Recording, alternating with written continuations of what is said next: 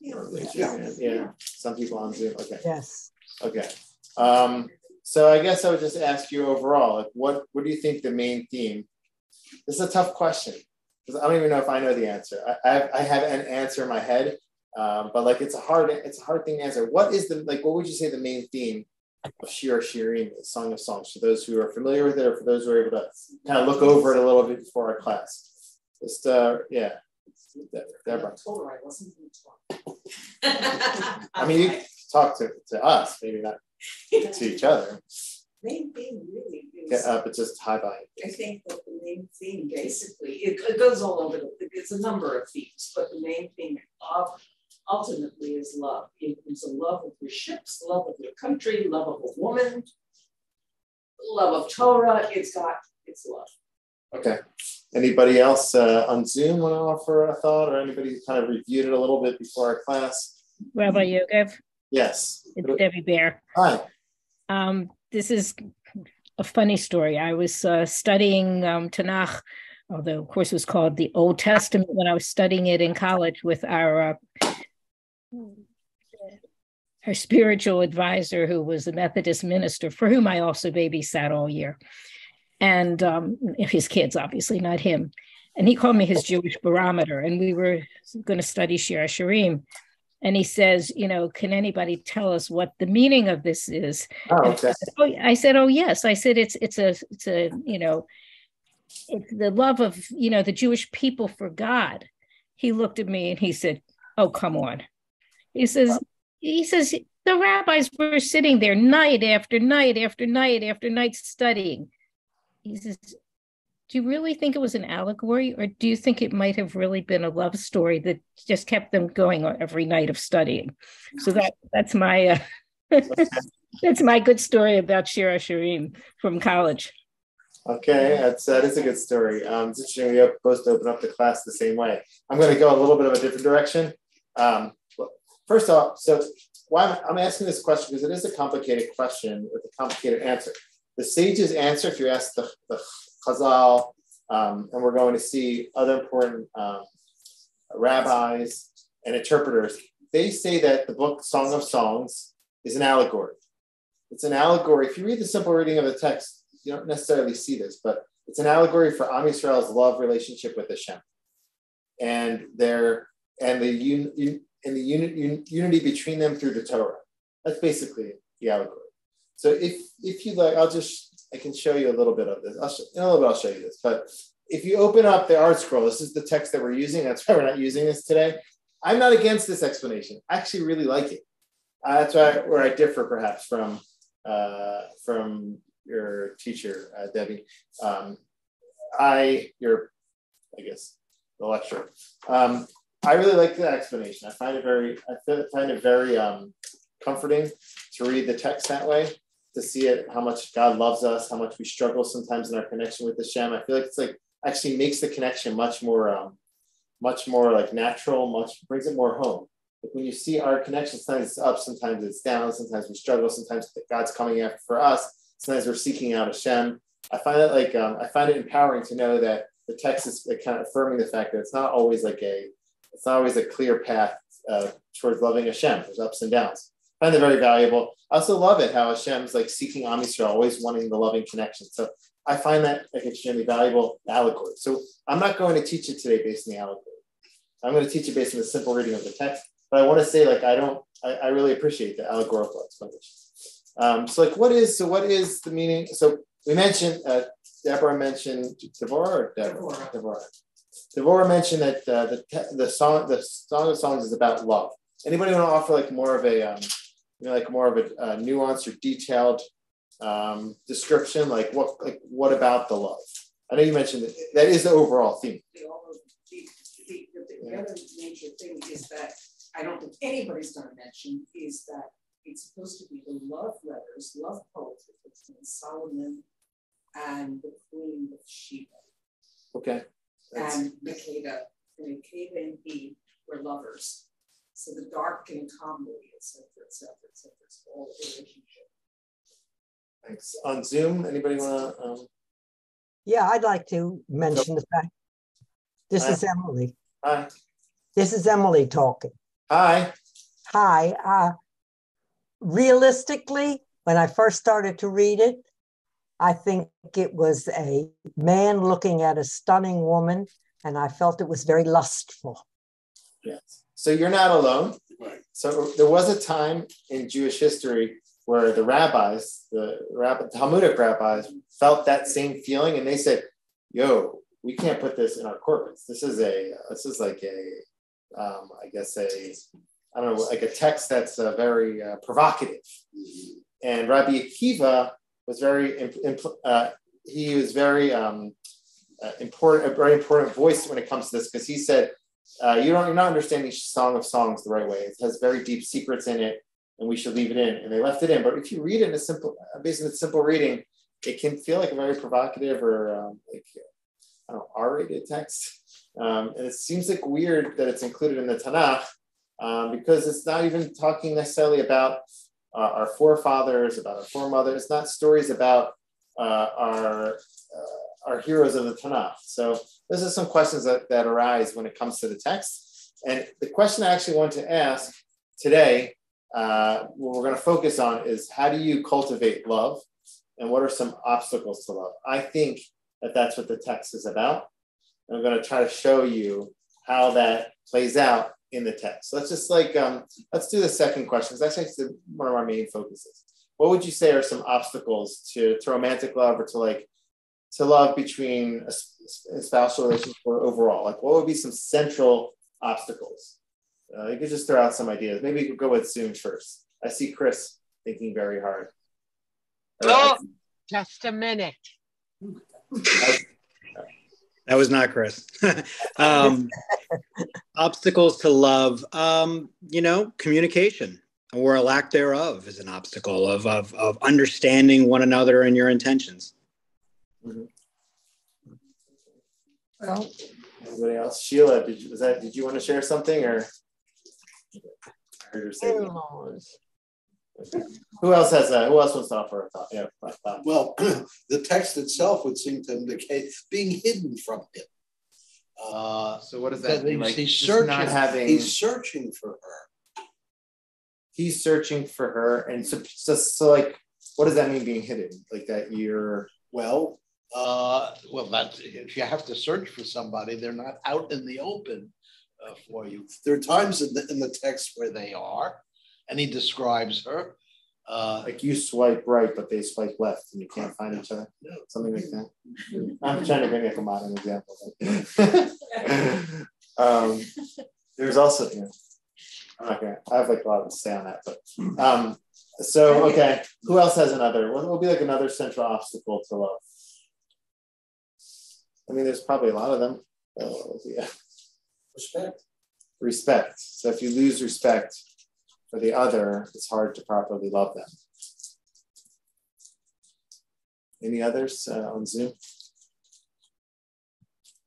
Background, your traditions that you've grown up with. You could just be very different people, and that can make it difficult. Yes, very difficult. Your family background, where you come from, what your individual goals are, all of those can be obstacles, but that goes in with the communication part. Mm-hmm. And it's very slow and very hard. Love has to be nurtured, very much so, and very carefully. It's a lot of work, and if there's not a lot of work. I think also trust is something time. that's very important. Mm-hmm. If there's no trust, it's you don't have that binding factor. Mm-hmm. Yeah. But these are all good ones. Anyone? Yeah. Commitment. You want to expand on that a little bit? Or? Well, you would like to think that did you hear one partner is committed to the relationship as much as the other partner. Good. Yes. Good. So the reason why I'm having this class, I just want to ask all of you who've been married for much longer than me for some advice. That's basic. No, I'm just joking. No, but what not to do. No, I'm just joking. But tell those jokes. Tell those jokes. So yeah, commitment. Kind of being there, being available. That's the allegory to the Jewish people in God. Okay, can you explain? Well, commitment to Torah, commitment to the mitzvot. Yeah, so that's a A central way of theme. life. That's a central theme in the text. So you mentioned not finding each other. On the other hand, there's the committing to each other. So the text really is like, we're going to see, it's like kind of like a back and forth between commitment and not finding each other. And the question is like, what's the message here? So I want to kind of shift anyone want to share any other thoughts on Zoom? Okay. So I want to shift our focus now to our source sheet and then hopefully to the text. Before there's a few introductory pieces that I want to discuss before we get into that.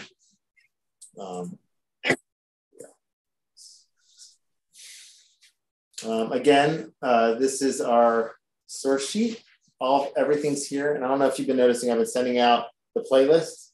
If you have some extra time, you can go back over our classes, or if you missed some, you can find them all in the playlist, and also you can find all the source sheets here. So basically, you just tap on this, and I'll bring you to our class. We're starting today a relationships unit. Okay, called How to Cultivate Love. That's Shir Shirim. So next week, I want to do friendship, but I might do social action because MLK Day. We're meeting on MLK Day. Okay, their school is closed, but the shul's open, and I don't know. Hopefully, you'll be able to join me for that, unless you're. Teachers or Okay, I think that was my thinking behind it. Teaching is not happening, but teachers are working. Yeah. Okay. What? We're learning, not teaching. Yeah. So okay, so that's okay. Hopefully you won't be too tired from learning by the time. Okay, of course not. Okay.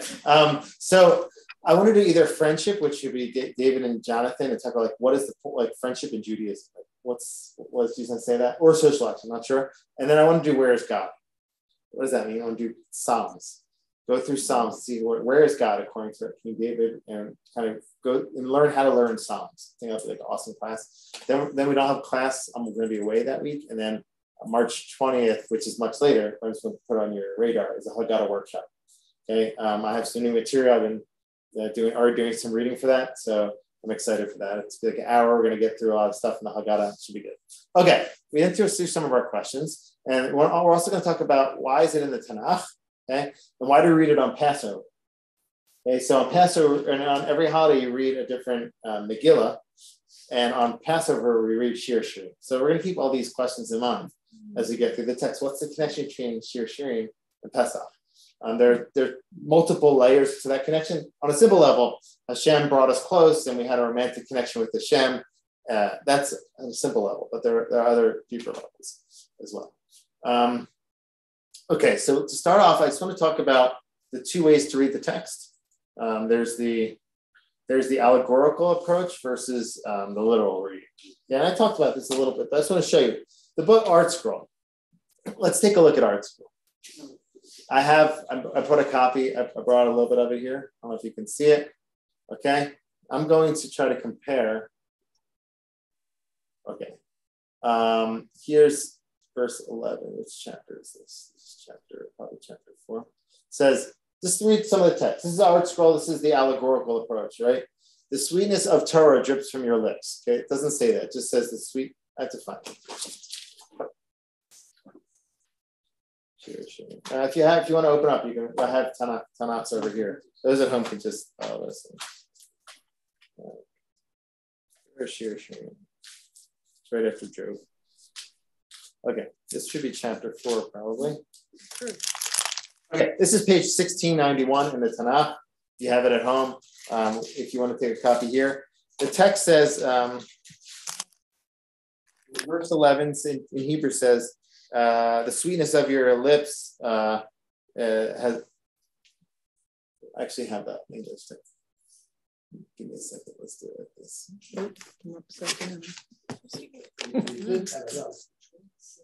This is the Art Scroll work. Layers. Here we go. Okay. Let's go to chapter 4. Chapter 4, verse 11. Here's just like I just took the text from Sepharia. Let's compare these for a second.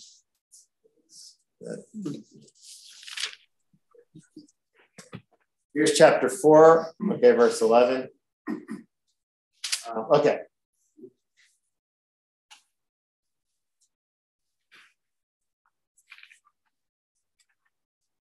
Let's try to find this verse exactly. Okay, sweetness drops from your lips, O bride. Okay, and here it says the sweetness of Torah drops from your lips. Okay, it doesn't say that in the simple text. Honey and milk are under your tongue. Honey and milk, it lies under your tongue. Your very garments are scented with precepts like the scent of Lebanon. That's the art scroll. As chaste as a garden locked, my sister, O bride, a spring locked up, a fountain sealed. Your least gifted ones are pomegranate orchard with luscious fruit, henna with nard. This actually isn't the best example, but here, this is better. Chapter 5. Sorry. Here, chapter 5. This is fine. Here. I've come to my garden. Okay, this is 1693. In Hebrew, it says, in the art scroll, it says, to your tabernacle dedication, my sister, O bride, I came as if to my garden. Okay, it just says, I come to my garden, my own bride. I have plucked my myrrh and spice. I gather my myrrh with my spice from your princely incense. I accepted your unbidden as well as your bidden offerings to me. I drank your libations pure as milk. Eat, my beloved priests. Drink and become God intoxicated, O friends. That's the art scroll. Here's the literal reading. This is eat in my honey, honeycomb, drunk my wine and my milk. Eat, lovers, and drink deep of love. so it's not discussing the temple at all. It's just discussing a loving connection between a couple, and it keeps going on like that. So I just wanted to bring you one example. This is the whole text is depicted this way in the art scroll, and it makes for a nice reading. It's just not the literal reading. Okay. So you got the feel for that a little bit, right? To me, I don't know about anybody else in this room, but to me, the problem with that is a whole different problem, because Christianity interprets it exactly the way they're trying to. The love of Christ for his church. And that's just not the way this reads. I'm going to leave the Christ comment. I don't, that's a lot probably to unpack right now. But I agree with you. People take great issue with the allegorical approach. Let me show you this is how they explained it. Art Scroll explained it this way. Here. The song is an allegory. It is a duet of love between God and Israel. Its verses are so saturated with meaning that nearly every one of the major commentators finds new themes in its beautiful but cryptic words. I'll agree, however, that the true and simple meaning of Shir Shirim is the allegorical meaning.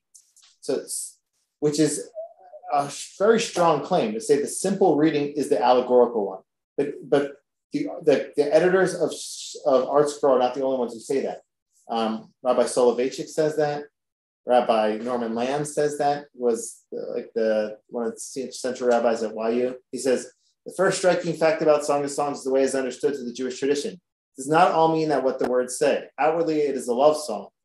But Judaism maintains that Shir Shirim must not be regarded as a pastoral love song.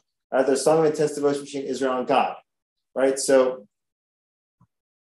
basically, the way we should read is through allegory. Now, there's others who read it through the simple reading of what it says. Rav Yuval Sherlow has something to say on that. Sorry, I'm kind of going fast. He said like this: a direct, unmediated reading of Tanach prior to turning to the commentaries also allows for unique encounter of each individual with the Word of God. Every human being encounters the Torah in a unique fashion, appropriate to his unique soul. This profound internal encounter between the soul of the individual and the Torah reveals to him new insights. So you can read it in its simple, based on simple reading, and find great insights. That's what we're going to try to do. Okay, now the method I'm going to use is what's based on this book, Da'at Mikra. Da'at Mikra is this text. Let's see it on. Yeah, now that you saw that, your life's complete. Yeah. But this is Da'at Mikra. It's a wonderful text, and they basically it's traditional. It fits with like traditional thinking. But they're comfortable explaining the text based on what they say. Okay, they always try to kind of blend it with tradition. So it's not academic, but it's like somewhere in between. And so what they did is they said, I give up. I can't find any order in the text. And they basically said, this is a collection of 17 love songs. Right? So what I did for you, for myself, but for all of us, okay.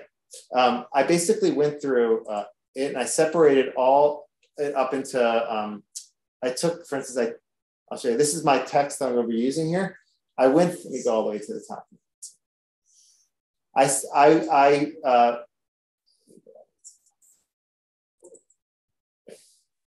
I basically listed all 17. I went through it and I separated it into 17 of their love songs in English.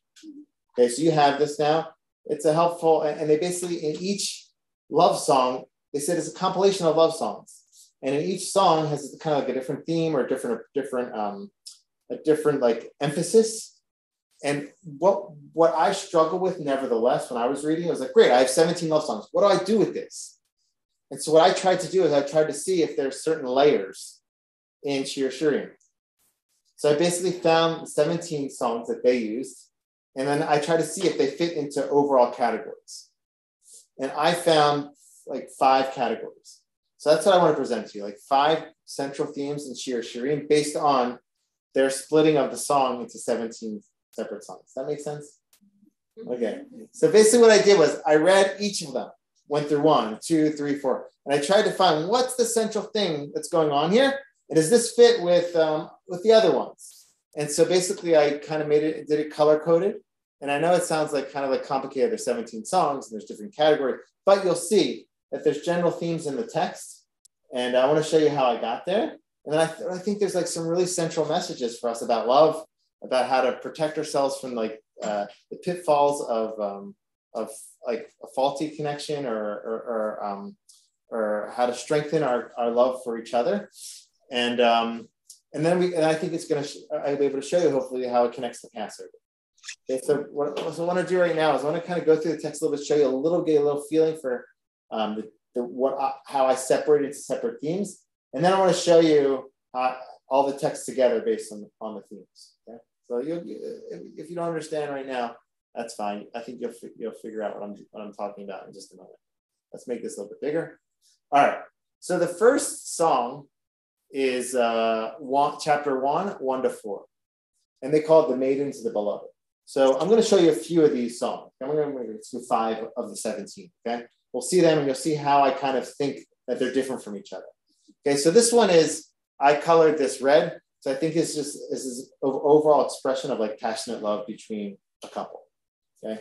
So it says like this: the Song of Songs, oh, give me of the kisses of your mouth. Your love is more delightful than wine. Your ornaments yield a sweet fragrance. Your name is like finest oil. Therefore, do maidens love you. So this is the woman. There's a woman and a man. We don't know who they are.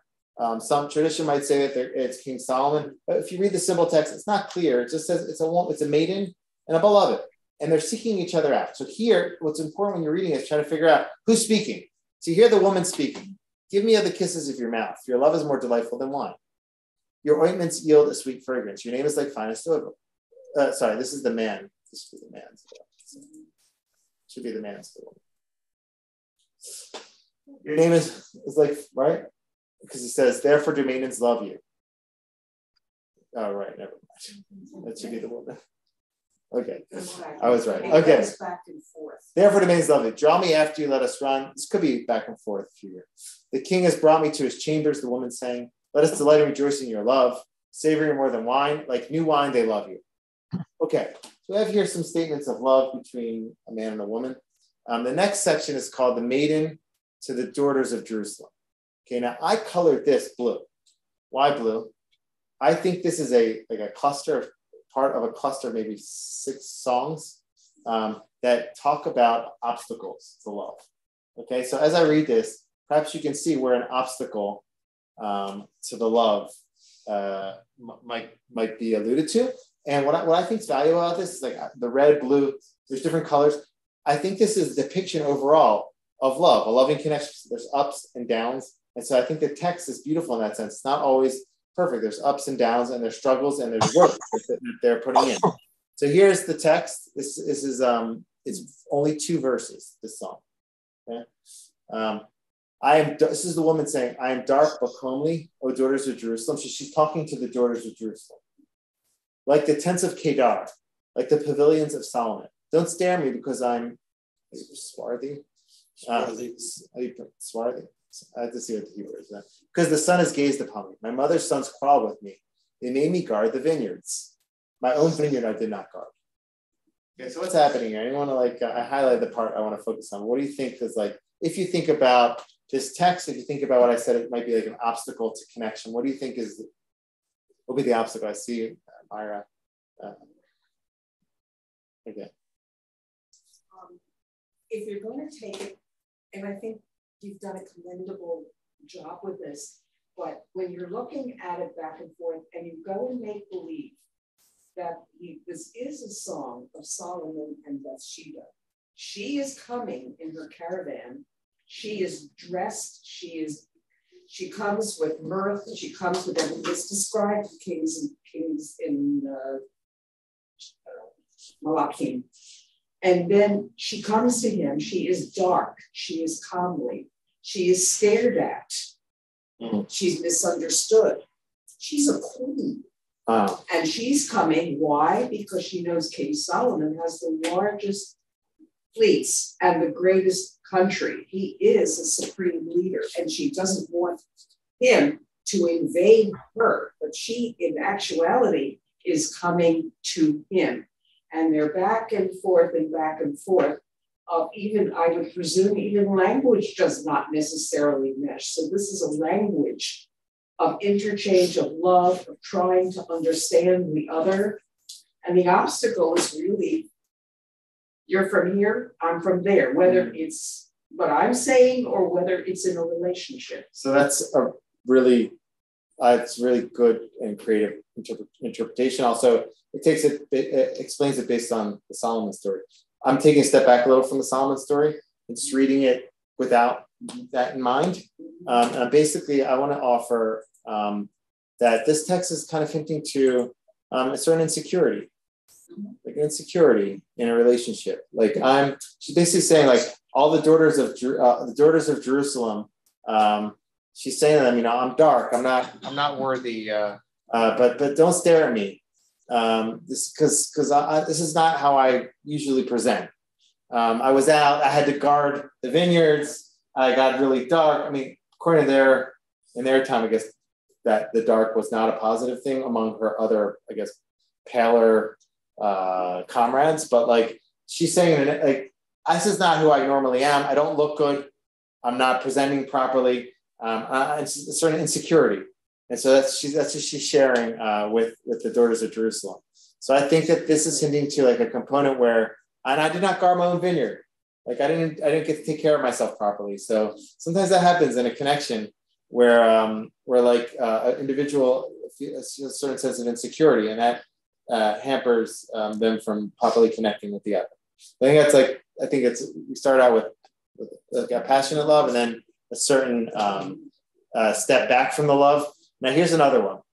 This is the next song. I just want to see a few of them, okay? The next song is like this. Conversations between the maiden and her beloved, beloved? Does it say beloved? The shepherd and her beloved, okay? So here's a conversation. So I think this is another obstacle. So now the woman, this is song number 3. The woman says, "Tell me, you whom I love so well, where do you pasture your sheep?" So now she finally approaches him. She comes up to you, "Hey, you who I love so well, where do you pasture your sheep? Where do you rest them at noon? Let me not be as one who strays beside the flock of your fellows." So she's basically trying to come closer to him, make a connection, maybe making small talk. I don't know. Maybe come out to be where he is at work, be near him. But I don't think he understood her properly. If you do not know a Pharisee woman, go follow the tracks of the sheep. Go find them. You can go find out where I live. Go follow where I work. Go follow the tracks of the sheep and graze your kids by the tents of the shepherds. Meaning, if you want to know where I work, go look me up on Google. You'll find out where I work. But she's not saying that. So I think here's another. I'm just trying to show you a few examples of how you can read this. This is another example, perhaps, of a miscommunication. That's how I want to read it. So she's trying to make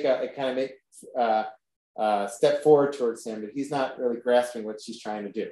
Okay, so that's another, that's why I colored it blue. Now here is what I call this another string. This is the yellow one, I colored it yellow. I found many examples of this, okay, and I'll show it to you in a moment. I would call this a verbal flourish. a compliment flurry. And there's maybe like 4 or 5 of these throughout the text. And this is indicative of a loving connection, where somebody's so in love, they're just constantly sharing positive compliments with the other. They're praising them. They're analyzing. They're saying, "I love everything about you." And so here's an example of that. I've likened you, my darling, to a mare in Pharaoh's chariots. Okay, that's not the greatest compliment. Basically, I've likened you to a horse. Okay, but it's so this is what the man's saying to her. But basically, that is a positive thing in terms of strength, and he keeps going. Now, basically, this is a flurry. This is different. It's not just an expression of their deep love. It's not an obstacle. But here's like a flurry of expression, a flurry of expressions of love. Your cheeks are calmly with plaited wreaths, or calmly? Calmly is beautiful. Calmly, beautiful, okay. Your neck with strings of jewels. We will add wreaths of gold to your spangles of silver. The woman says back, while the king was on his couch, my nard gave forth its fragrance. My beloved to me is a bag of myrrh, lodged between my breasts. My beloved is to me is a spray of henna blooms, the man says, from the vineyards of En-Gedi. Ah, you are fair, my darling. You are fair, meaning in Hebrew says you are pretty. She said it's you're fair. No, it's really you're fair, you're pretty. With your dove-like eyes.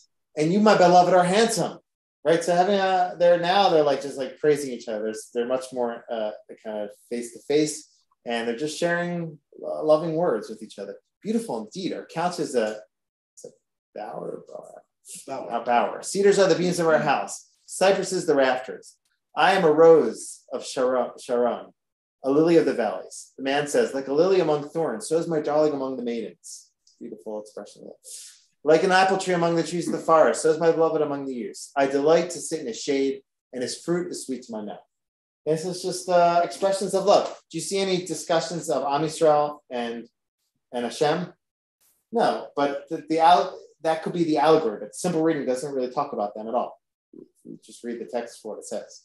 Okay. Now here is I want to just show you another strand here, and then I'll show you all the strands together. I think you get a better picture for the book. So, these are all blue ones. It's like I would say these are all obstacles, but this is an interesting strand, King Solomon's marriage. I'm not going to go into that. Here's some more praise for the bride. I want to show you. So here's a strand. I call this unitive text. Okay, and that's kind of like it's like a modest way of saying that these are like provocative texts. Okay, these are texts that make I think the rabbis uncomfortable want to explain it as an allegory. But the text basically, Shirim basically like sometimes they're together, sometimes they're not. Sometimes they're seeking out each other. Sometimes they're praising each other. Sometimes there's great obstacles to them being together. Sometimes they're together. Here's the text that describes that. Sorry. Here. Okay. A garden locked is my own, my bride. A fountain locked, a sealed up spring. Your limbs are an orchard of pomegranates and of luscious fruits, henna and of nard and saffron. Fragrant reed and cinnamon, with all aromatic woods, myrrh and aloes.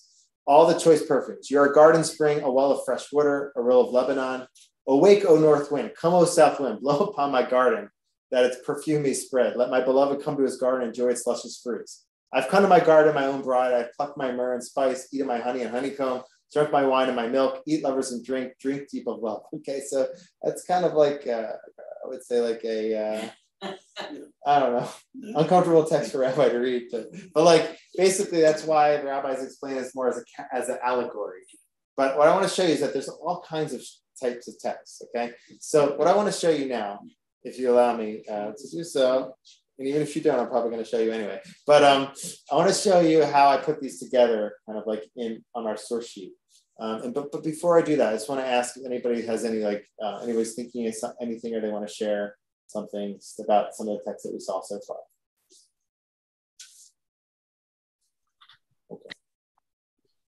Okay, so let's see these together. Okay, so I would say here's some passionate love. This is the first strand, passionate love. And what I want to do is I want to keep in mind is like, what's the point of all this while we're reading this? And then how's this connected to Passover? So that's how we're gonna. Okay. So here's a few texts connected to passion law. The first one we saw. Here's another one. I color these all red. Okay. There's a few. Let me see how many there are. 1, 2, 3. 1, 2, 3. So here's the second one. He brought me to the banquet room, and his banner of love was over me. So this is the woman saying this. This is for chapter 2, verse 4 to 7. This is another one of the 17 songs. Sustain me with raisin cakes, refresh me with apples, for I am faint with love. So she's faint with love. His left hand was under my head. My right arm embraced, his right arm embraced me. I adjure you, O maidens of Jerusalem, by gazelles or by hinds in the field. Do not wake or rouse love until it please. Okay, that's one. But later on in chapter 8, which is the last chapter, there's a description of like this powerful love that's like so powerful that it's like impossible to hold back. Who is that? She comes up from the desert, leaning upon her beloved. Under the apple tree I roused you. It was there your mother conceived you. There she bore who conceived you. Let me be a seal upon your heart. Let the seal upon your hand. For love is fierce as death. Passion is mighty as Sheol. Its darts are darts of fire, a blazing flame. Right? So it's a description of passionate love. Vast floods cannot quench love. It's a flame that cannot be quenched. Nor rivers drown it. If a man offered all the wealth for love, he would be laughed to scorn. Okay, so this is, I would say it's like a general theme of this passionate love. Okay, we talked about the compliment flurries, right? And I showed you one of them. I just want to show you like one more. Then I want to show you the strand of the obstacles to love. And I think that's kind of like where we're going to focus on when a connection to Pesach and overall. So here's, we saw this one. We compared her to a horse, but there's some more positive ones, like openly positive ones. So praise for the bride. This is chapter 4, 1 to 5:1. This is the 9th song out of 17. So I just brought it here because it seemed like it matched with this theme of flurries of compliments. Oh, you are fair, my darling. Oh, you are fair. Ah, you are fair. Your eyes are like doves behind your veil. Your hair is like a flock of goats streaming down Mount Gilad. Your teeth are like a flock of ewes, right? Ewes. My Hebrew is better than my English sometimes. Climbing up from the washing back. All of them bear twins, and not one loses a young. Your lips are like crimson thread. Your mouth is lovely. Your brow behind your veil gleams like a pomegranate split open. Your neck is like the Tower of David. I'm just saying that on a shit-up day. Built to hold weapons. Okay. Hung with 1,000 shields. All the quivers of warriors. Your breasts are like 2 fawns, twins of a gazelle, browsing among the lilies. When the day blows gently and the shadows flee, I will be taking me to the mountain of myrrh, to the hill of frankincense. Every part of you, my darling, is fair, my darling. There's no blemish in you. This keeps. Right? There's something beautiful that you're saying here. If we can take, I mean, the God element is always in here. It's always in here. It's threaded throughout. But the other reality is that why would they put it in the Tanakh when they were fighting so much over it? You know, it's not sacrilegious. It's the wedding songs as well. These are love poetry. These are notes that the teenagers are passing to one another. All of these things are there. For me, I agree with you. For me, what I struggle with is like, when something gets put in the Tanakh, it has like... It's got to have a meaning. Yeah, like correct. So if you read this as like, these are beautiful, like it could be secular love songs between a couple, or you can hear this perhaps on the radio, maybe with like the lyrics would be a little bit like Jewish adapted. Stuff? But what about Jewish stuff? So that's the question. So like, how do you make this Jewish? We're going to offer a path to do that, to see why it would kind of fit in with our tradition. But if you just read this and it's based on its simple reading, it's a little bit hard to see how this like fits with your other books of the Tanakh. That's why the rabbis went like to the whole other direction in saying this is Am Yisrael, this is Hashem, this is the Torah. I understand that. I'm going to offer somewhere in between as we go. Are they doing that because we're talking about a king? The king is Hashem. Yes. Okay. Right now we're talking about King Solomon. Where does it say king here? Well, but you refer to... He gets mentioned. Mentioned. We assume that the text is written by King Solomon. Right. The songs are composed or were brought together by King Solomon. However, he is like an editor, a redactor, or an author. But the text, the songs themselves don't all mention King Solomon. It's just like a love song between a maiden and a beloved. See, I understand what you're saying, though. Why was this kind of indoctrinated into the Tanakh when it really has nothing to do with it? That's the question. I'm happy that that's bothering you. That is the question. So the sage's answer is because it's an allegory. Art Scroll says it's an allegory. Rabbi Norman Lamb, Rabbi Soloveitchik, you have to read it as an allegory. That is how you read it. But there's so many allegories in the world today. Why didn't they get all put into their proper place if you were going to take that kind of position? That's a good question. That's so I'm going to offer a path, an intermediate path, to kind of see how. That's why I was saying that. What do you do with these beautiful pieces of poetry? Do you write them out of our history, or do you put them into our history? I mean, there's so many texts that did not get in. There's so many the Maccabee. I know there's so many other texts that were written. I mean, there's many. The Tanakh also says, check out this text, check out that. We don't even know where they are anymore. Like there's a lot of texts that were written that didn't make it in. So this made it in. So we'll see. The rabbi said it made it in because it's a very beautiful allegory. And the truth is, I'm saying, if you read the text, just read the English and the Art Scroll, it's really beautiful. It's Hashem seeking us and us seeking Hashem. It's a really beautiful thing. It's empowering. For me, it strengthens me. It strengthens my connection to Hashem. Rick is shaking his head. I don't see that connection. What I'm saying is, if you read it as an allegory, if you read the simple reading of it, that's another thing. But as an allegory, I feel like it's powerful. I'm going to offer a way to read the text based on the simple reading as well. It could be God's looking at his creatures and the love that they have for each other. Mm-hmm. It could be. I know what the same. It could be. Yeah, that's not so much about. Correct. So it's reflections on love, but what's the message? Just that God looks over. It's another way of God looking over his people. This is the connection between his people, between a man and a woman. I mean, he created a man and a woman. So it's just it's descriptive, or is it prescriptive? What I mean by that is just describing loving relationships, or is there some sort of prescription like what do I have to do with this? What can I take? My sense, Tanach is not a history text, although it brings history. But it brings things for a purpose to prescribe to you how to live. So, like, what would be like if you agree with that premise, what would be the prescription? God gave us the ability to have loving relationships. Mm-hmm. So that's kind of the direction I'm going. I'll just already say, like, I think the text is guiding us to how to build a positive connection with each other. At least the first stage is like, this is the romantic stage of love. And it describes in the text like 5 or so obstacles to the manifestation of that love.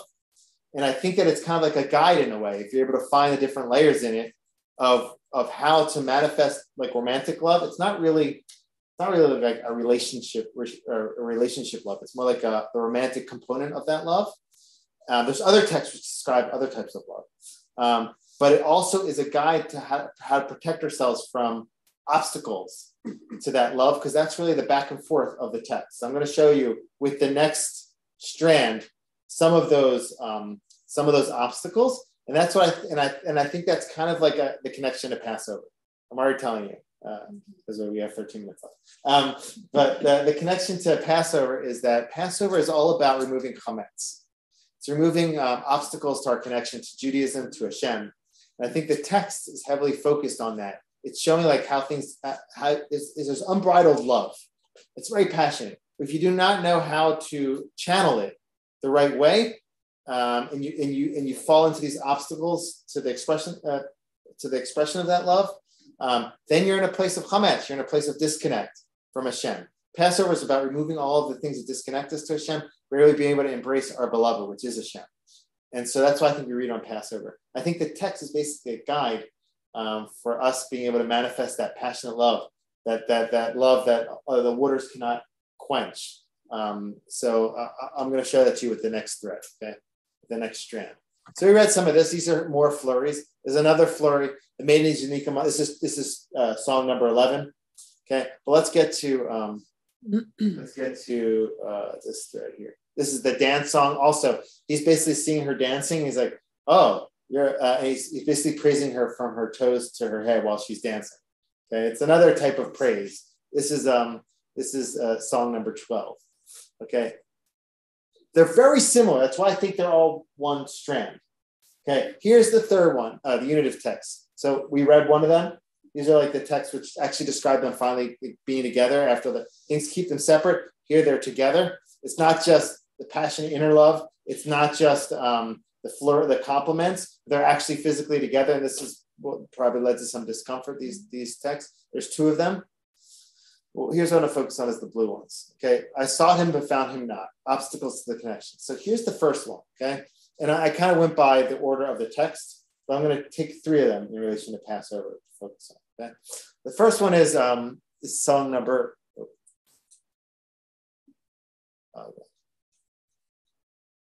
Sorry if people are getting dizzy from this. Bob, especially. Thank you. Okay. This is song number 7. Okay, this is basically, I would say it's an introduction to this, or perhaps this is like somebody not being able to manifest. They have like everything. This could be an obstacle. This idea of like having dreams about somebody, but not being able to fulfill them. This could be an introduction to the obstacles overall, or perhaps we can tease this out a little bit if we have more time. But upon my couch at night in a dream. Okay, she's dreaming about him, but she can't. I sought the one I love. I sought, but found him not. This is different than the other ones, right? I must rise and roam the town through the streets and through the squares. I must seek the one I love. I sought him, but found him not. I mean, like she's basically sitting. She can't find him. It's kind of like introduction to the other ones. The watchman met me. I met the watchman who patrolled the town. Have you seen the one I love? This is all in her dream. Scarcely had I passed them when I found the one I love. I held him fast. I would not let him go till I brought him to my mother's house, chamber of her who conceived me. I adjure you, made in Jerusalem by gazelles or by hinds of the field. Do not wake, arouse, love until it please. Okay, she was seeking him out. She finally found him. But this idea of like not being able to find, not being able to fulfill your dream, having certain desires, not succeeding to like really bring it to fruition. That could be an overall struggle, or it could be an introduction to these upcoming ones. Here's the first one. We mentioned this. We read this together. Self-doubt. Okay. I am dark but calmly. We read this. Like the tents of Kedar. Don't stare at me because I'm swarthy, because the sun has gazed upon me. So Dat Mikra, this is one we read, right? Dat Mikra explains it this way. I brought this here. But I'm not going to read it, the full thing, but basically he says like, like I'm not dark. I'm only temporarily dark. I wasn't born that way. I know it's like uncomfortable text, but because of the sun, I became dark and I became like not like you, or in her mind, she became unattractive. But really, I'm not like that. Meaning, she's feeling insecure, and certain insecurities sometimes can make it difficult to really manifest your love. Here's another one that the text talks about. You mentioned communication. Communication is very key. This is the one we read this already together. This is an early text, early song. She went to go see, where are you? Hey, where do you work? And he's basically like, hey, go Google me. No, she was trying to come close to him. You didn't get her suggestion or what she's trying to tell you. So this is communication struggles. Here's a very important one, okay? And this text is really beautiful. How Dat Mikra, again, this text, how he explains this, because you might not have read it this way by reading the simple reading of it, but here, basically, sometimes in a relationship, you're very connected, you have that inner love, but you're very distracted. You're distracted with work, you're distracted with your problems, you're distracted with so many things around you. And we're going to see that in this text, this song here. Basically, he really wants to be with her, but she can't be with him because she's preoccupied. And sometimes that happens in connection where there is that love, but you just kind of forget to work on it because you're so preoccupied. So here's the text. There he comes, leaping over mountains. So he's coming towards her. He's leaping over mountains, right? Like Superman. Bounding over hills, right? Sounds, my beloved is like a gazelle or like a young stag. There he stands behind her wall. He's waiting behind the wall, okay? Gazing through the window, peering through the lattice. My beloved spoke thus to me. Arise, my darling. Right? So he's coming after her. He's seeking after her. My fair one, come away. For now the winter has passed. The rains are over and gone. The blossoms have appeared in the land. The time of pruning has come. The song of the turtle was heard in our land. The green figs, etc. My fair one, come away. "O dove in the cranny of the rock," she says. He says, "Come." So she's basically hiding from him. "O dove in the cranny of the rock, hidden by the cliff. Let me see your face. Let me hear your voice. Where are you? I can't see you. I've come all the way towards you. Where are you? I can't see you. For your voice is sweet. I want to hear it, and your face is calmly." She says, so this is the answer. This is how Dot Mikra explains this. It says, "Catch us the foxes." She answers like this, right? She goes, "Oh, my beloved, you are like a horse, or I don't know." But she doesn't say that. What does she say? "Catch us the foxes, the little foxes that ruin the vineyards." Meaning, I have so much work to do right now. I can't. I'm very busy right now. I have so much stuff to do at work. I'm overburdened. I mean, he's coming towards her, but she can't see it. Sometimes that happens in a connection where with Hashem also as well. Hashem wants our love. Hashem wants our connection. We're busy. We're busy at work. We're busy with everything we're engaged in. It happens in a connection as well. So her answer, according to Dot Mikra, is, I can't come. He said, "Well, I want to hear your voice. I don't have time. I don't have energy to give you my voice because I'm very busy with my work, with my engagements." And so they're ruining the vineyards. For our vineyard is in blossom. My beloved is mine, but I still feel very close to you. My beloved is mine, and I'm his. Ani l'dadi. I think that's the verse here. My beloved. No, this is actually Dodi Li. There is that verse too, but that's not this one. It's similar. When the day and the shadows flee, set out my beloved swift as a gazelle, a young stag, the hill of spices. Basically, right now I can't be with you, but I really love. I really do love you. So that's a big obstacle to connection, is like this being overburdened or overworked or being distracted. I want to show you one. It's a really nice one as well. So you have to kind of like read the text. This is another one of the songs. You have to find these songs as you read. This is song number 10. This is so powerful. And Rabbi Soloveitchik uses this as an allegory for Hashem seeking us. It's Hashem coming and knocking on our door.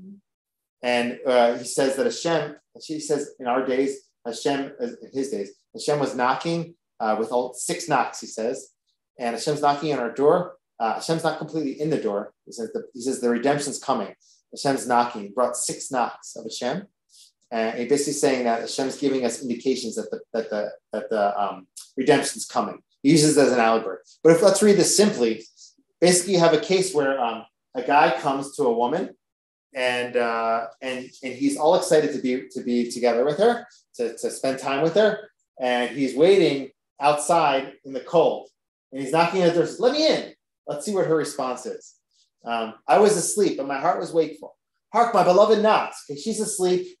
She's in her house. She has the heat on under the nice comforter. It's very warm and comfy. All of a sudden, she hears him knocking. Okay, he goes, "Let me in, my own, my darling, my faultless love. For my head is drenched with dew." Meaning it's wet out here. It might be raining. It might be very cold. He's waiting outside. She's inside in the warmth, right? "My locks with the damp of night. It's cold out here. Let me in." She goes, "I had taken off my robe. Was I done it again? I'm just so comfy in here. I just took off my robe. I just got my pajamas. I just took off my makeup or whatever. I just got comfortable. Am I going to step outside and come into the cold?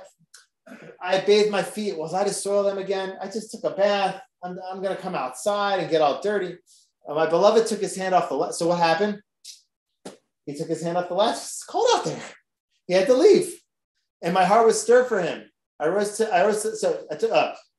My beloved took his hand off the latch. My heart was stirred for him. So she, he's going to leave, right? I rose to my beloved. My hands drip myrrh. My fingers flowing myrrh upon the handles of the bowl. I opened the door for my beloved. Okay, she finally got up. She got out of bed. What happened? My beloved had turned and gone. He left, right? I was faint because of what he said. I saw him, found him not. I called, but he did not answer.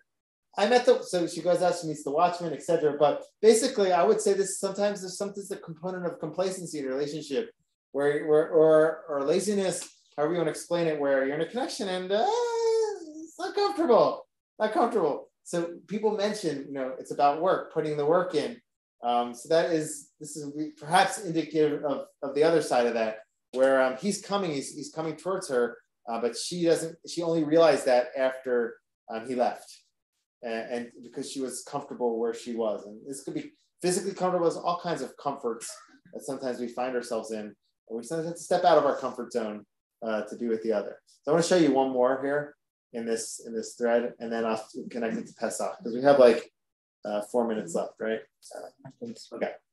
Well, let's just stop there. Let's connect this to Passover. Okay, there's one more strand, which I think this ends the book, which is like the last chapter basically brings a few hints to how to settle into the relationship beyond all this romantic up and down and flurries and back and forth. It brings a few components, basically shows how they're, I'm able to describe this right now, but like how she finds herself happy with who she has. And that's like an important piece to like a lasting relationship. But the text really is about romantic love, passionate romantic love, with its ups and downs and the obstacles to that love. Now, how is this connected to Passover? So the first connection is self-doubt. Sometimes Hashem came to save Am Yisrael in Egypt, and Am Yisrael didn't believe that Hashem would be able to save them, right? They were working so hard. When Moshe says, Hashem's going to save you, they doubted that could even happen. And so and Hashem had to do all these miracles to strengthen their faith in Hashem. So that's one connection to Passover, this idea that like in a connection, sometimes you can have doubts, and those doubts can cripple you to the point that you don't think you're worthy of being redeemed or loved. And Am Yisrael, because of all they went through in Egypt, they felt that. They felt that they weren't worthy of being redeemed. And Hashem had to do so much to show them that they were. So this is like one like obstacle to a connection. We saw it in the book, right? We saw it with her saying that I'm dark and I'm not worthy, and how she was explaining it. And this is how a connection to Passover. Here's one more connection. We're taking three of the obstacles. The Mesilah Yesharim says that Pharaoh made Am Yisrael work in Egypt. It wasn't just because he wanted the pyramids. It's because he wanted to occupy their minds. He wanted to occupy their minds to the point that they wouldn't escape, or they wouldn't have faith in Hashem. They wouldn't be able to pivot to their religion. He wanted to keep them busy. And so he says, and so I think this is another component of our disconnect from Hashem, and our ability to connect to Hashem in Passover by removing our burdens and being able to make space for Hashem. And this, I think, was talked about in the book as well, with when she's like, he's coming, he's hopping over the hills, and she's like, listen, I'm busy. I have all these foxes to take care of. And everybody is busy in their lives, but when it's taken to the extreme, it can make it difficult to connect properly.